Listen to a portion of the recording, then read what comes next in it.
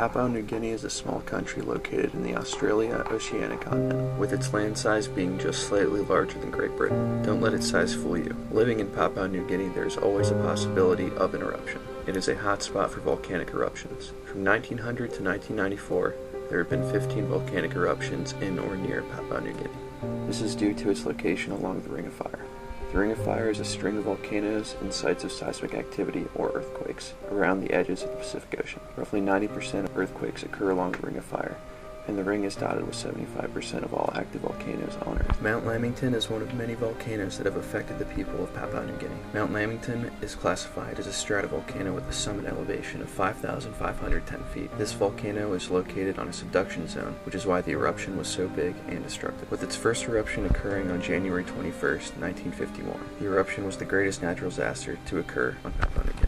The Mount Lamington Eruption is the 10th deadliest volcanic eruption in world history. It was rated a 4 on the Volcanic Explosivity Index, meaning it's classified as a palladium. It was said by survivors that the smoke was 7 miles high, and the explosion looked like an atom bomb going off. The eruption caused more than 3,000 deaths and resulted in the destruction of dozens of villages and millions of dollars worth of damage. The majority of these deaths were from the ash flows that were released from the eruption. Survivors photographed and reported a vehicle being suspended 3 meters above the ground between the tops of 2 damaged trees because of the pyroclastic surges dispensed by the volcano.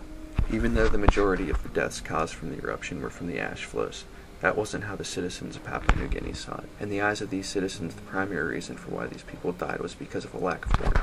Warning signs such as landslides, ash emissions, and lightning strikes were ignored by Australian authorities. Instead of being told to evacuate, the citizens of Papua were told to remain in their homes. Public safety is the most important thing when dealing with volcanic eruptions. It is commonly known that the number of deaths and casualties that occur are primarily due to a lack of public preparedness for a volcanic eruption. An informed and knowledgeable public can utilize safety strategies. Some of these strategies include listening for reports by authorities, staying clear of lava, mud flows, river areas, low-lying regions, flying rocks and debris, changing into a long-sleeve shirt and long pants, and using goggles or eyeglasses, not contacts. And along with that, you should wear an emergency mask or hold a damp cloth to your face. Although if you decide not to leave, you should close all windows and doors and block chimneys and other vents to prevent ash from coming into the house. You should be aware that ash puts excess weight on rooftops and must be swept away in order to prevent it from collapsing. Also be aware that ash can damage engines and metal parts, so you should avoid driving. But if you have to drive, stay below 35 miles per hour.